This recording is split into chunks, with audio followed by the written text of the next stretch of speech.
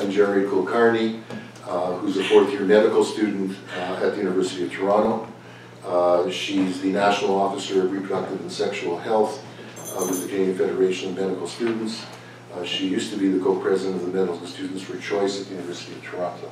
So first of all, thank you to Carolyn, Mary, and Stephanie for your wonderful talks, and also thank you to the organizers of this event for inviting me and including me on this panel full of such amazing, accomplished women. My involvement with the Canadian feminist movement began relatively recently compared to my co-panelists, but I've already had the pleasure of working alongside feminists from all walks of life, including some of our panel members here, including Carolyn. I've learned a great deal from them throughout, and I continue to do so during my own involvements with the feminist movement. When I first started medical school, abortion had been decriminalized in Canada for 24 years. In fact, I've actually never lived in Canada or actually been alive at a time when there were abortion laws in Canada. Sorry. Like many of my peers in medical school, I've never experienced a time where it was considered common for women to be hospitalized with major complications of illegal abortions.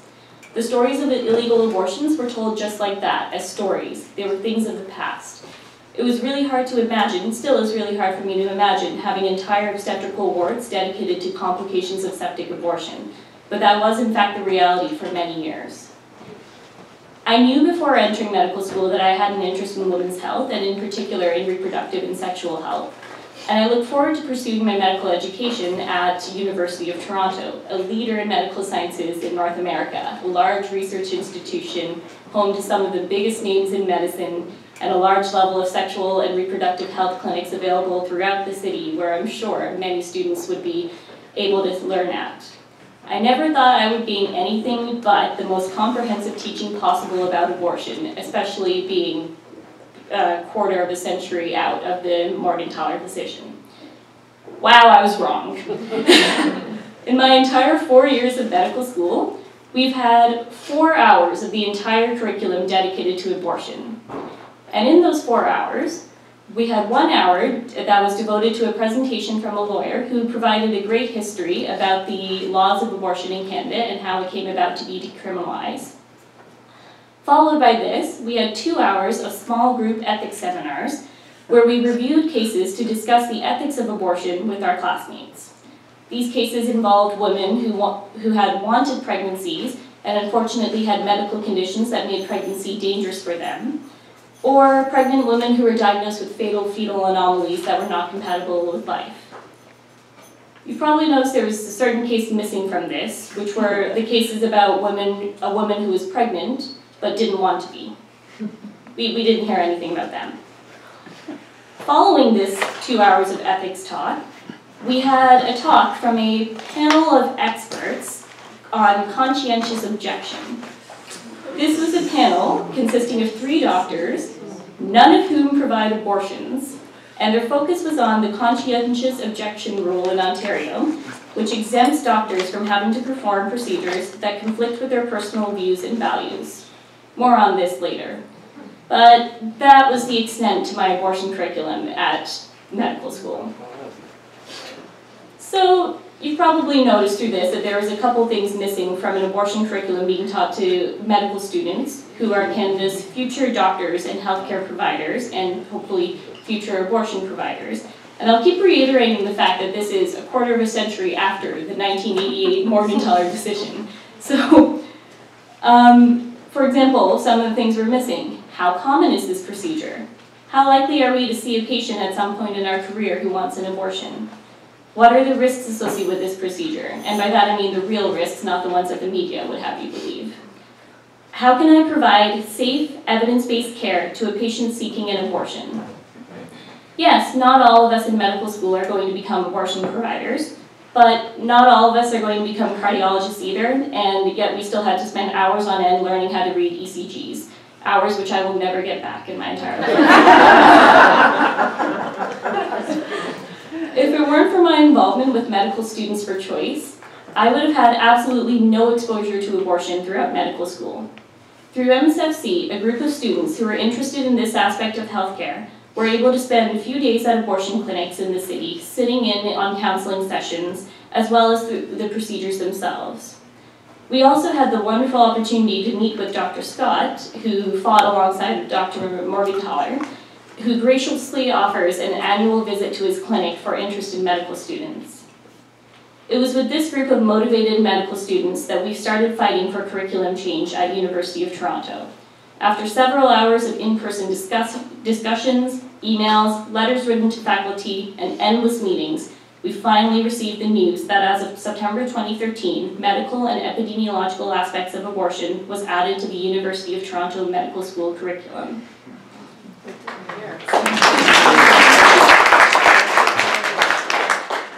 Similar battles are still being fought by motivated medical students across the country. For example, after a 2008 study at the University of British Columbia showed that graduating doctors had dismal knowledge about abortion, UBC introduced a new curriculum requiring all medical students to spend a week in a women's health clinic, learning about contraception, pregnancy options, and abortion counseling. Similar curriculum changes are being fought for in various medical schools across the country, Saskatchewan, Ottawa, and the Northern Ontario School of Medicine, just to name a few. Beyond the medical student level, doctors are also fighting for the inclusion of mandatory abortion training in obstetrics and gynecology residency programs across the country. OBGYN residents who complete their training at such programs have been shown to be more supportive of abortion and also more likely to provide abortions as part of their practice.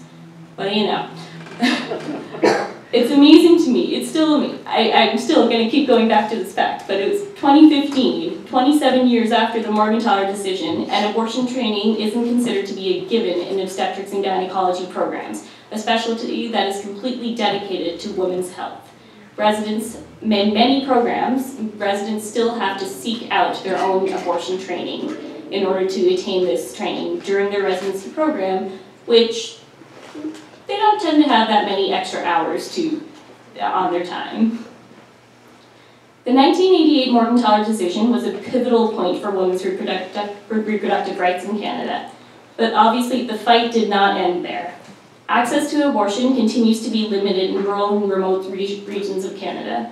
Even in major cities, access to women's health care remains questionable, and not just to abortion. I'm sure many of you remember the group of doctors in Ottawa last year who gained media attention for their refusal to prescribe contraceptives. Even here in Toronto, there are doctors who won't prescribe birth control, citing the conscientious objection clause, which I previously mentioned.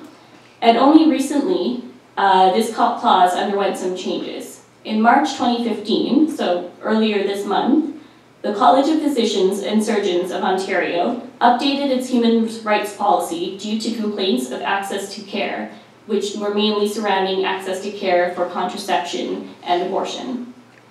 Under this new policy, doctors still do not have to provide services which conflict with their personal values and beliefs.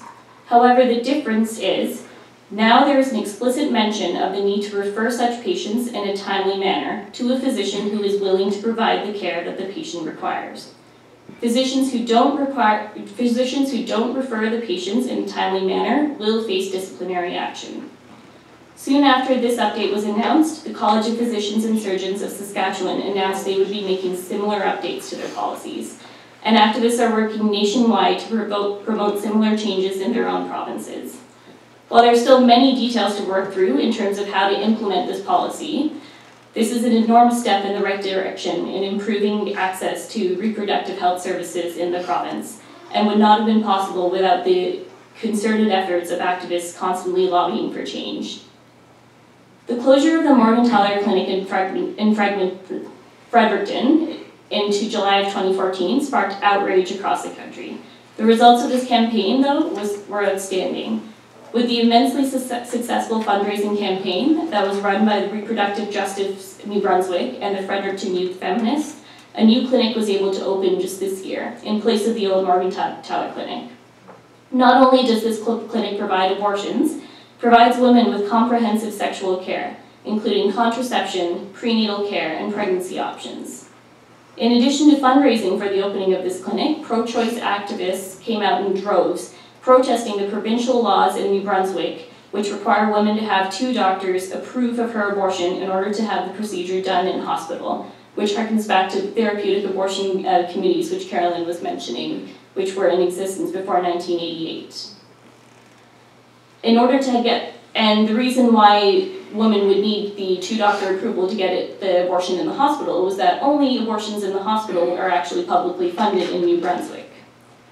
The huge amount of attention garnered by this campaign at the same time as the provincial election motivated politicians to finally review and bring to an end the archaic 2 doctors rule. There are still many issues with access to service and many issues with the abortion policy, the funding policy in New Brunswick still going on and still need to be fought. But we can take pride in knowing that the pro-choice movement is still strong and has been able to promote major changes with respect to access and will continue to do so in the future. During my time in medical school, I've been part of and witnessed many changes to reproductive health across the country.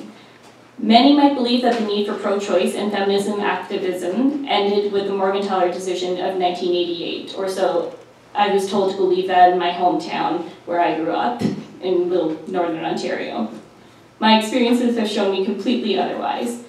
I've only focused on my work with abortion care and sexual health, but I've had the opportunity to work hand in hand with activists across the country in my new position this year as the National Officer of Reproductive Health with the Canadian Federation of Medical Students.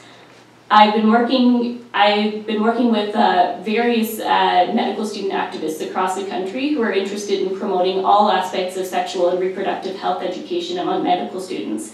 Just to name a few of the things that they're focusing on, there's some students out in UBC who are creating a series of seminars to focus on human trafficking.